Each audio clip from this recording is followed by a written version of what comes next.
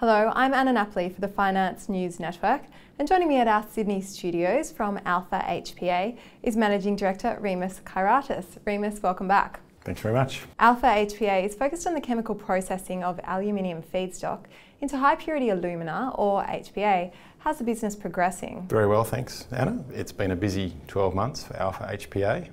This year we've run the pilot plant and we're close to finalising the DFS. And we're keen to deliver the DFS and move on to the next stage of the business. Thanks, Rimas. And for people unfamiliar with the HPA, where does the product actually go? So HPA is a specialised market. Its key current market is for the production of sapphire glass and the use of LED lights.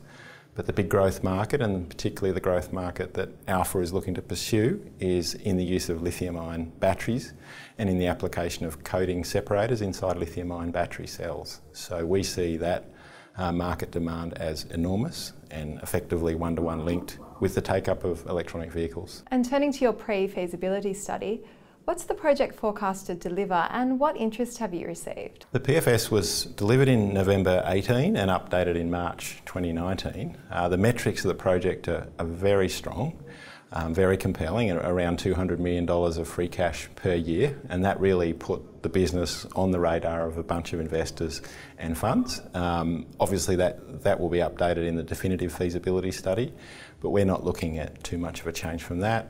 Essentially it's a very robust financial business underpinned by a very smart technical process. And Rimas, what can you tell us about the pilot plant and the timeline for the DFS? So the pilot plant's been running effectively since July 2019. And the pilot plant is all about de-risking the process, demonstrating the process at pilot scale. And it's been a very successful pilot campaign, effectively completely validated our process and delivering very high purity, greater than 4 nines purity, high purity alumina consistently over the course of that time. The key chemical outputs of the pilot plant feed the DFS study. At the moment we're still targeting December 2019 for the DFS delivery, and we're pushing hard to get that out on time. And finally, Rimas, where would you like to see the company this time next year? Well, we'd like to see the company valued at even 10 or 20% of the implied valuation of the DFS.